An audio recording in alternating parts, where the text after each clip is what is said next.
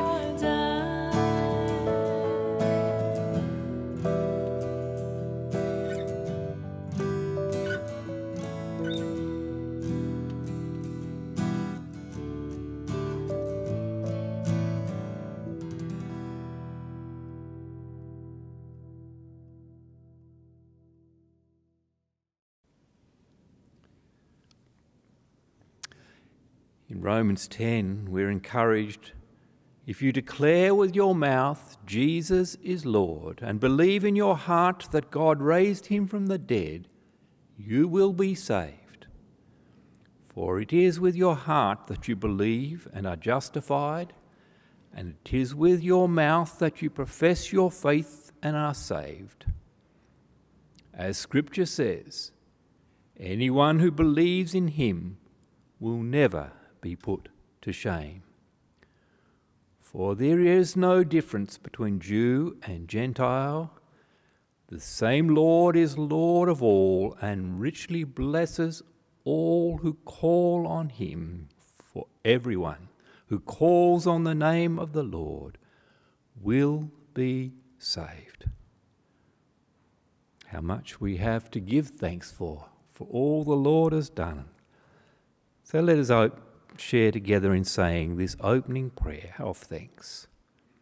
Gracious God, our Heavenly Father, we humbly thank you for all your gifts so freely given, for life and health and safety, for work and rest and friendship, and for the wonder of creation. Above all, we praise you for our Saviour, Jesus Christ, for his death and resurrection, for your life-giving Spirit, and the hope of sharing in your glory. Fill our hearts with all joy and peace in believing, through Jesus Christ our Lord. Amen. We thank you, Heavenly Father, for inspiring all Scripture by the Holy Spirit. By your Spirit, help us so to hear your holy word, that we may be better equipped for every good work. Through Jesus Christ our Lord. Amen.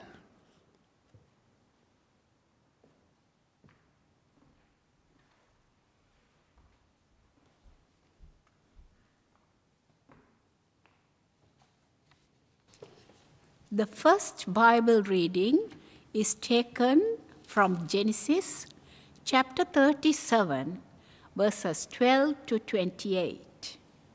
Now his brothers had gone to graze their father's flocks near Shechem. And Israel said to Joseph, "As you know, your brothers are grazing the flocks near Shechem. Come, I'm going to send you to them." "Very well," he replied. So he said to him, "Go and see if all is well with your brothers and with the flocks, and bring word back to me." Then he sent him off from a valley of Hebron.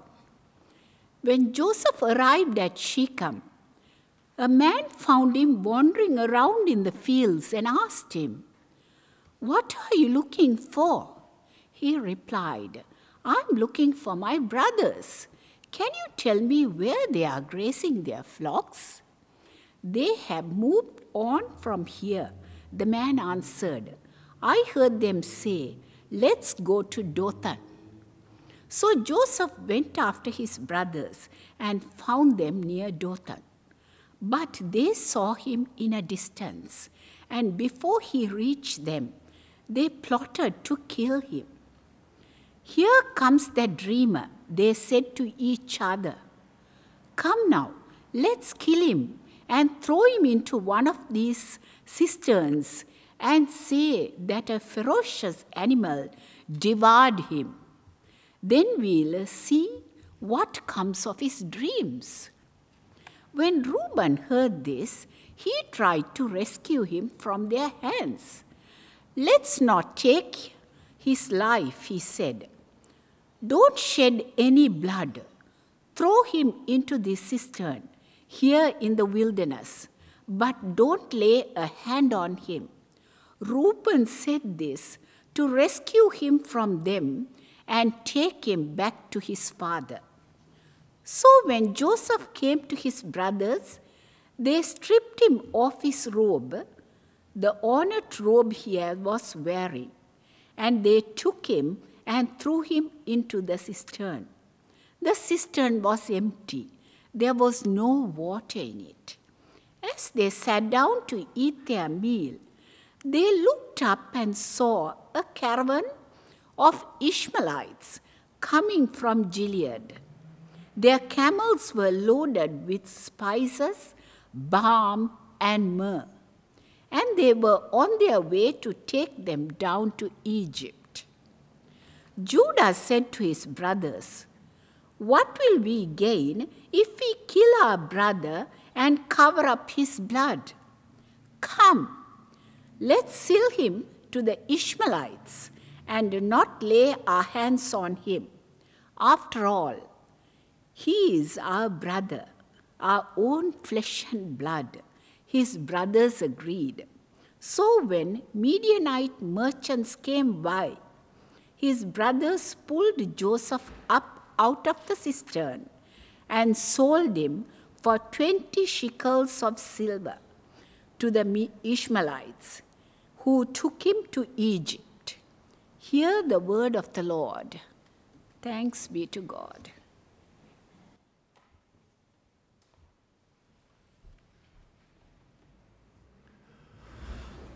Our psalm this morning is Psalm 85. O Lord, you were gracious to your land. You restored the fortunes of Jacob. You forgave the iniquity of your people. You pardoned all their sin. You put aside all your wrath. You turned away from your hot anger. Restore us again, O God of our salvation, and put away your displeasure towards us. Will you be angry with us forever? Will you prolong your anger to all generations? Will you not revive us again, that your people may rejoice in you? Show us your unfailing love, O Lord, and grant us your salvation. Let me hear what God the Lord will speak, for he will speak peace to his people, to his faithful, to those who turn to him in their hearts. Surely his salvation is at hand for those who fear him, that his glory may dwell in our land. Love and faithfulness will meet together. Righteousness and peace will kiss each other. Faithfulness will spring up from the earth, and righteousness will look down from the sky. The Lord will give what is good, and our land will yield its plenty. Righteousness will go before him, and will make a way for his steps.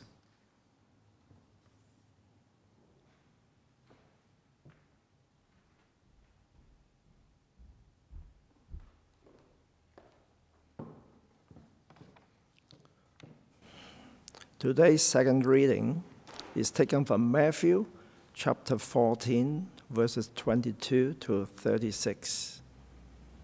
Immediately, Jesus made the disciples get into the boat and go on ahead of him to the other side while he dismissed the crowd.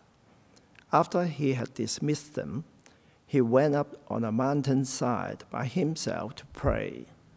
Later that night, he was there alone, and the boat was already a considerable distance from land, buffeted by the wave because the wind was against it. Shortly before dawn, Jesus went out to them, walking on the lake. When the disciples saw him walking on the lake, they were terrified. "It is a ghost," they said, and cried out in fear. But Jesus immediately said to them, "Take courage, it is I. Don't be afraid." "Lord, if it is you," Peter replied, "tell me to come to you on the water." "Come," he said. Then Peter got down out of the boat, walked on the water, and came toward Jesus. But when he saw the wind, he was afraid and beginning to sink, cried out, "Lord, save me." Immediately, Jesus reached out his hand and caught him. "You of little faith," he said, "why did you doubt?" And when they climbed into the boat, the wind died down. Then those who were in the boat worshipped him, saying, "Truly you are the Son of God." When they had crossed over, they landed at Gennesaret, and when the men of that place recognized Jesus, they sent word to all the surrounding country.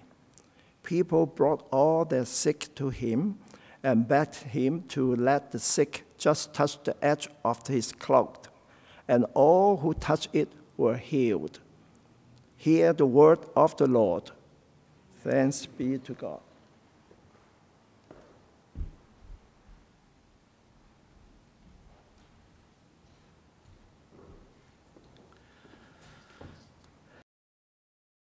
In the name of the Father, and of the Son, and of the Holy Spirit.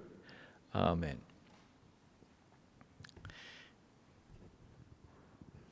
Not so long ago, a friend that I knew at primary school contacted me on Facebook and said that he remembered that I came to his 6th birthday party and that I had given him a bar of soap in the form of a deep-sea diver.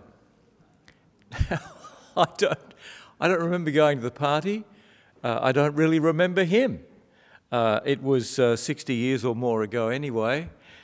It's funny how the things that you remember from your childhood, inconsequential things. I went to Sunday school at Holy Trinity in Hobart, the very church at which Roger's father was rector in the 1970s. Small world. And it was a well-run Sunday school. A lot of kids attending, and each Sunday school lesson was accompanied by a large coloured picture of the story we were considering. For instance, I remember a picture of Jesus teaching the crowds on the shore while he sat a little way off in a fishing boat on the Sea of Galilee. And I remember when we did Jesus walking on the water, our gospel for today, we were shown a very dramatic, darkened scene of waves whipped up by the wind, with Jesus standing majestically on the water, the fishing boat tossed about with frightened disciples clinging to the sides, and Peter boldly hoping to reach Christ by walking on the water. He's starting to sink and he's crying out in fear. Now, I was learning to swim at the time, so the picture and the story made a really big impact on me. And I could totally sympathise with Peter. What a brave man. It's always good to know where the gospel stories fit into each gospel's unfolding narrative. The evangelists, Matthew, Mark, Luke and John, just don't throw the individual stories and sayings of Jesus into their gospels at random. Each of those four evangelists have a sense of what they want to say to their readers and how their story contributes to their unfolding message. Now, in the case of Jesus walking on the water, Matthew and Mark have the same ordering of the stories that precede this one. First, Mark and Matthew tell the story of the execution of John the Baptist by Herod Antipas, a rogue and a thug. Then they tell the story of the feeding of the 5,000. Then they tell the story of Jesus walking on the water, and then the landing in Gennesaret and the healing of the sick there. Luke, on the other hand, for some reason, does not include the walking on the water, but John does, straight after he records the feeding of the 5,000, in agreement with Matthew and Mark. Now, I would like to know why Luke doesn't include the story. He must have known it because he knows Mark's gospel, but that's a sermon for a different occasion.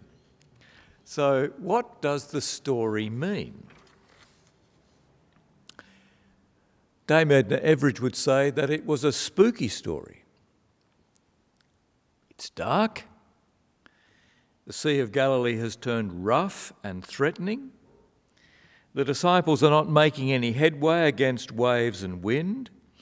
And then, in the darkness, they see Jesus walking on the water, coming out to meet them. They don't know it's him, and understandably they think it's a ghost. Human beings aren't gifted with the ability to walk on water, but who knows what supernatural beings are capable of doing. So it's a scene of terror, like a haunting. And you can sense the fear of the disciples. And we know that we would be feeling exactly the same terror had we been there in the boat. But, of course, we disciples of Christ are always in the boat. Always assailed by a sea of fears, uncertainties, and doubts. But in the boat, nevertheless, we have a place that offers some protection and some security. Indeed, we are in the boat when we come to church. We sit, as we're sitting today, in part of the church called the nave. And that word nave is derived from the Latin word navis, the word for boat. It's like we are sitting in an upturned boat. When we look up at the ceiling and we can see the pattern of the beams and the planks of wood, it's like we're sitting in the boat. If you go to a Greek Orthodox church, on the other hand, there are stars on the ceiling. We're transported to heaven when we go to a Greek Orthodox church. But go to a Western church like St Anne's, we are at sea. Back to the little boat with the haunted disciples. Don't be afraid, Jesus calls out. It is I. Now, Matthew, Mark, and John all agree that this is what Jesus says. And then he says, take heart. All three agree. Take heart. You come to church. We don't leave all our fears and doubts and uncertainties behind. Indeed, we bring our luggage with us. And here are Jesus' words of encouragement to us. Don't be afraid. It is I. Take heart. Well, Peter perks up. He's bold. He's prepared to take risks. He says, tell me to walk to you on the water and I will do it. And Jesus says, well, come then. Come on. And he gets out and he starts to walk to Jesus. But he sees the waves. He feels the relentless wind and he panics and he starts to sink. Lord, save me, he cries out, his confidence deserting him. And that's a cry that rings out down through all history and through all time, through all the corridors and centuries of time. And we too cry out with the psalmist, save me, O God, for the waters have come up to my neck, Psalm 69, verse 1. Let me be delivered from my enemies and from the deep waters. Do not let the flood sweep over me, Psalm 69, 13 to 14. And Jesus does save Peter. He reaches out, grasps him by the hand. They get into the boat, and suddenly the wind is cut off and the danger and the crisis is over. And the disciples worship Jesus because he is, as they have so graphically seen, their Saviour and their Lord. Now, friends, this story is about an encounter far more awesome than an encounter with a ghost. It is an epiphany, an encounter with God himself. He manifests himself there on the water. It is no accident that Jesus says, it is I, or literally in Greek, I am. I am. These are the very words that God speaks to Moses out of the burning bush when he is asked what his name is. He says, I am. I am. This is God's very name, and we hear it in this story. Now, this connection of God and the sea, it's all there in the Old Testament. And Jesus speaks these words of divine disclosure on the water, on the sea. In the Old Testament, the psalmist says, the voice of God is upon the waters, Psalm 29, verse 3. In Genesis, the Spirit of God moves over the face of the deep, the primeval sea, the sink of all that is chaotic and unruly and threatening. Again, the psalmist says, your path was in the sea, your path through the mighty waters, Psalm 77, verse 19. Here the psalmist is recalling the victory of God over the Egyptians at the Red Sea. And that redemption prefigures our salvation. And Peter's, of course, there on the Sea of Galilee when he met God face to face. It is God who is walking on the water, making his way on the sea, and delivering his people, even us, from ruin and shipwreck to the rich and full life that he promises in the kingdom of God. The promise is for us that when we pass through the waters, he will be with us. Isaiah 43 verse 2. He will be with us, for we are his. When Jesus got into the boat,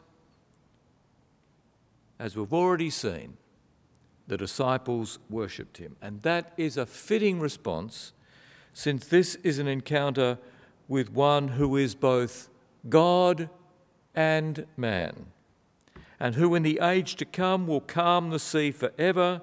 The sea will be no more, says the book of Revelation in chapter 21.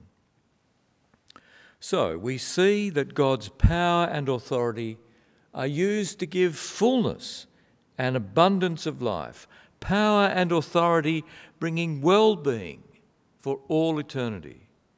There is no storm, no turbulence that could rob us of life in God's presence. Now, one more thing. Not all that many verses before our story, we have the story of another with power and authority, namely Herod Antipas. And we see how he uses his authority and his power. He uses power and authority to destroy, to snuff out the life of John the Baptist, lest he lose face, lest he look weak and foolish. He would rather do murder than do what is right. And it is ever thus with the great ones of history and of the present. They are destructive, they are violent, they are full of menace, always threatening like the restless, menacing sea. But now we see Christ feeding the 5,000, saving his people from being swamped by the waters. He is present with us in the boat. It is the presence of God himself. He is the great I am, whose will it is to do good, to bring life, to affirm and to dignify, and ultimately to save.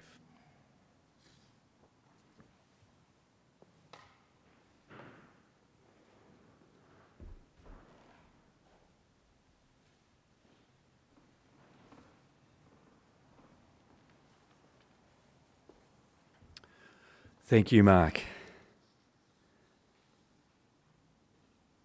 We're going to reflect with St Andrew's Cathedral Choir on the way he has saved us as they sing for us, O Sacred Head, Sore Wounded.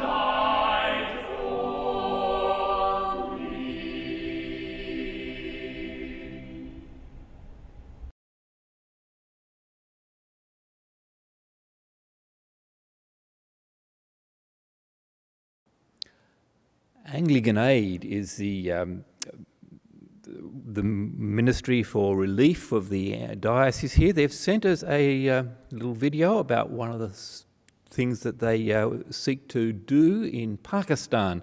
And we're going to watch this video, which speaks about the work to help those trapped in effective slavery in the brick kilns around Lahore.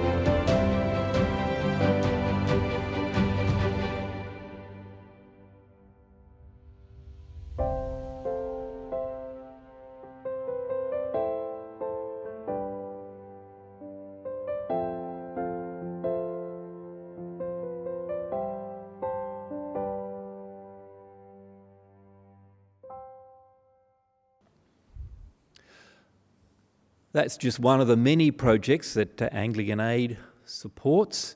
You can see more on their website. They are at the moment, and you'll see on the screen the slide with a little bit of information seeking to support those struggling with the COVID virus. And if you're interested in supporting the ministry of Anglican Aid, and particularly that, or the work in Pakistan, then you can go to their website and give through that. There is some information in their prayer diary. I think there are still some out in the church foyer if you're interested in getting one of those. Let's now confess our faith together. I believe in God, the Father Almighty, creator of heaven and earth. I believe in Jesus Christ, God's only Son, our Lord, who was conceived by the Holy Spirit, born of the Virgin Mary, suffered under Pontius Pilate, was crucified, died, and was buried. He descended to the dead. On the third day he rose from the dead. He ascended into heaven and is seated at the right hand of the Father. From there he will come to judge the living and the dead. I believe in the Holy Spirit, the Holy Catholic Church, the communion of saints, the forgiveness of sins, the resurrection of the body, and the life everlasting. Amen. Although we are the people of God, Scripture reminds us that we still sin. We need to confess our failures, knowing that the Lord Jesus died for us and intercedes for us with the Father. So let us draw near to God, who freely forgives through his infinite goodness and mercy, and pray to him with sincerity and confidence. Heavenly Father, You have loved us with an everlasting love, but we have gone our own way and broken your laws. We are sorry for our sins and turn away from them. For the sake of your Son who died for us, forgive us, cleanse us, and change us. By your Holy Spirit, enable us to live for you and to please you more and more. Through Jesus Christ our Lord. Amen. God desires not the death of a sinner, but that none should perish, but that all should turn to Christ and live. In response to his call, we acknowledge our sins. God pardons those who humbly repent and truly believe the gospel. Therefore, we have peace with God through Jesus Christ our Lord. Amen. Together we pray the prayer for today.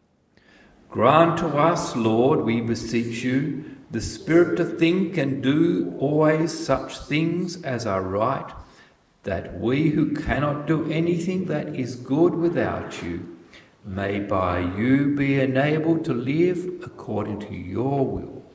Through Jesus Christ our Lord. Amen.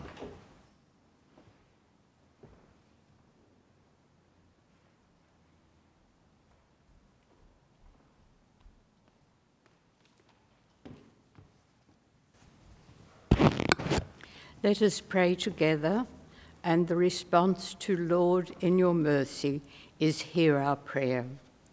Loving God, hear our prayers. We give thanks for all your blessings, the gift of life and loved ones, for being able to come together in this way, that we personally are free of the virus that is causing so much distress to the world, that for many of us, we do not have fear of losing our jobs, that we can feed our families without distress, and for all the things we take for granted day by day. Help us, Lord, to be mindful every minute of every day of those who are not as fortunate as us, to the many people around the world who are fearful of what tomorrow holds for them, who have lost loved ones, are hungry and afraid, looking for work, stressed about having money to buy food. Be with these people, Lord, and give them courage and hope for relief of their fears, that things will change for not only themselves, but for their families and loved ones. But loving Father, give us courage, help us to maintain the strength and fortitude to carry on until this situation comes to an end and we can leave our homes and mingle with others without fear. Help us to think constantly of the consequence of our every action and what harm our mindlessness can impose on those around us. Remembering, Lord, that whether they are our loved ones or the loved ones of others, they are precious in your sight. Lord, in your mercy, hear our prayer. We give thanks for all who care for us, our Rector Roger, Lynn, the members of our worship team, and especially at this time, our IT team, for the time and effort they are putting into our online service. We ask your blessing upon our New Way services and pray that it will not be long before we all feel confident enough to come together to give thanks for your love and grace. Lord, in your mercy, hear our prayer.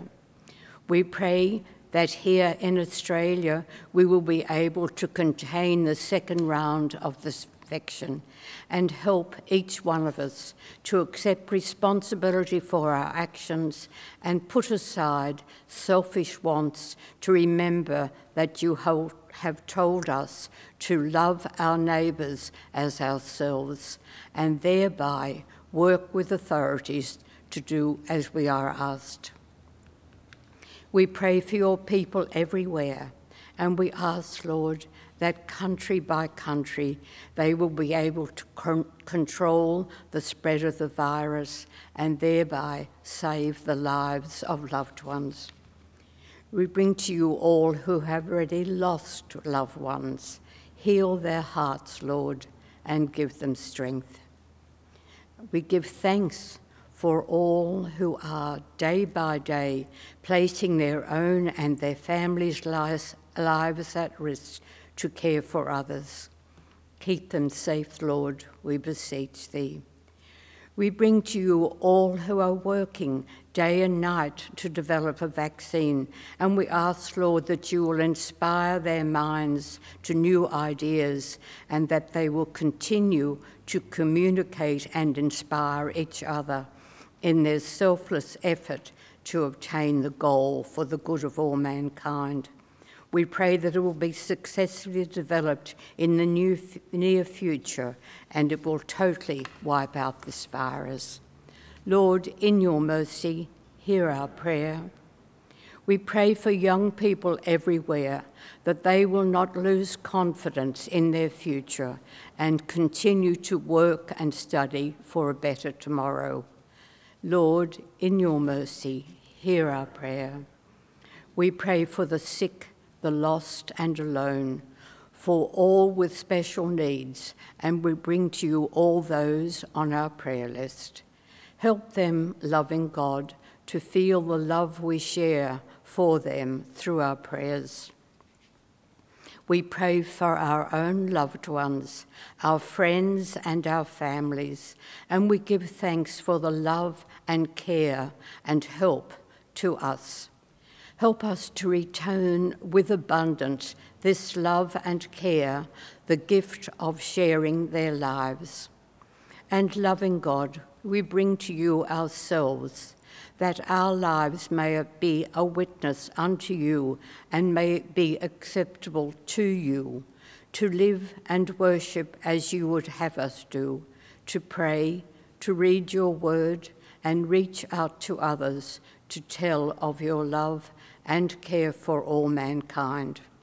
We give thanks for all who have gone before us and shaped our lives. Lord, in your mercy, hear our prayer. Hear our prayer, loving God, through Jesus Christ our Lord, who taught us to pray. Our Father in heaven, hallowed be your name. Your kingdom come, your will be done on earth as it is in heaven. Give us today our daily bread. Forgive us our sins, as we forgive those who sin against us. Save us from a time of trial, and deliver us from evil. For the kingdom, the power, and the glory are yours, now and forever. Amen.